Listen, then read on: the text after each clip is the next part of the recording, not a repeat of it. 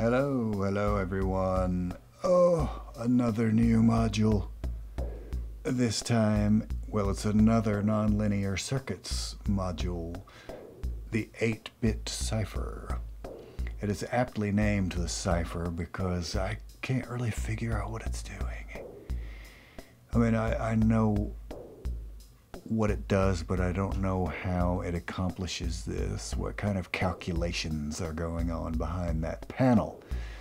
You see, it's at first glance, it's very similar to Dresno in that it has a signal input, it has a clock input, and it converts that signal to 8 bits, and it resamples the signal every time a clock pulse comes in. And so you can use it as a sort of a gate generator or a clock divider that's quasi-random, semi-controllable. But aside from that surface resemblance, that's where the similarity ends. The Cipher has two CV, or well, they're called data, two data inputs. And in addition to 9 outputs, I mean, there are 8 bits, and there's one up here called super serial, which as far as I can tell, just fires at the same time that bit 8 fires. I'm not sure what is meant by super serial, but a copy of bit 8, that's fine with me. I'll use it. But in addition to the 8 bits, there are also 4 CV outputs, and these CVs are generated somehow by the interplay, I guess, different combinations of bits. It acts kind of like, almost like a shift register or one of those Rungler circuits, where it's generating little CV patterns, and there are 4 of them. And according to the written material on the internet about this module, if you have nothing plugged into data input 2, then some of this internal CV gets mixed back into it.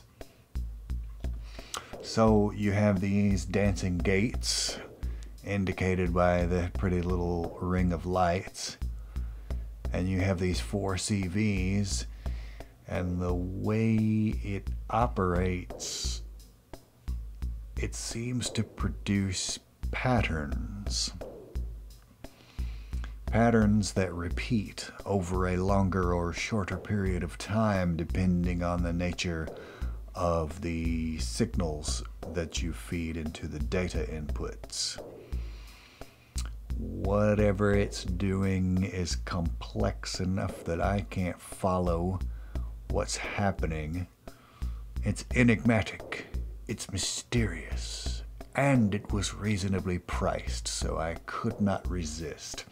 Anyway, let's hear what it's doing.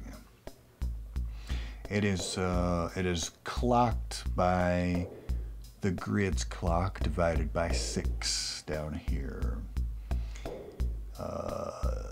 And let's see what's happening. It is receiving data 1 is one of these LFOs. Data 2 is the minimum output from Rampage.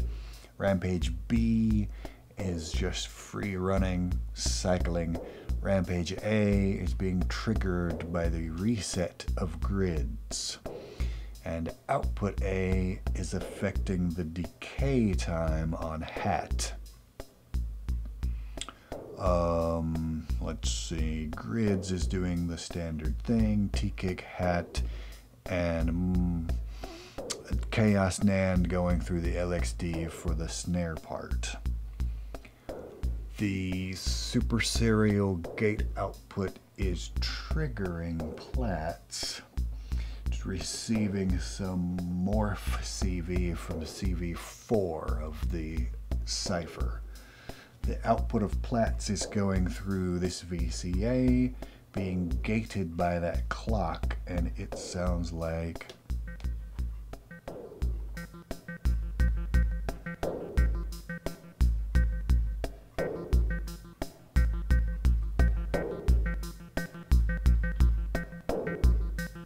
So it's pulsing those 16th notes, but the accent is happening when that green light fires up there, the super serial gate. And then I've got 2 of the CVs controlling the pitch of the 2 sides of the dual VCO. VCO2 set to low range. And another CV is affecting the pulse width modulation. And then gate 000 and 110 are going down here to streams, which is doing its low pass gate routine on those 2 oscillators, and they sound like this.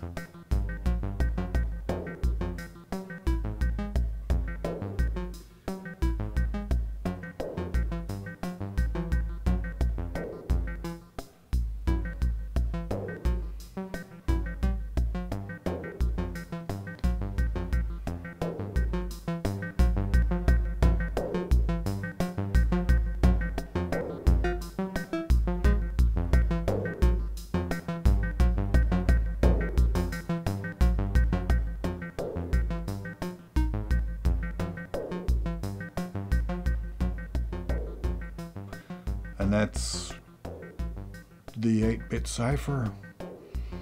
I just got it today, and this is my test patch to test it out and make sure it was working, and it certainly appears to be working. So there you go.